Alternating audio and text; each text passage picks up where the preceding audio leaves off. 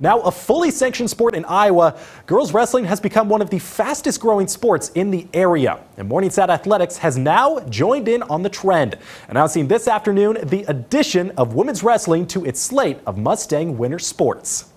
Even better news is the women won't have to wait too long to hit the mats. The program's first year of competition will start in the 2023-24 season under its first head women's wrestling coach, Jordan Cliff, a historic hire who comes in after establishing a wrestling program in Montana. This marks the 29th overall athletic program for Morningside and 6th GPAC school to inherit the sport, joining Dakota Wesleyan, Doane, Hastings, Jamestown, and Midland.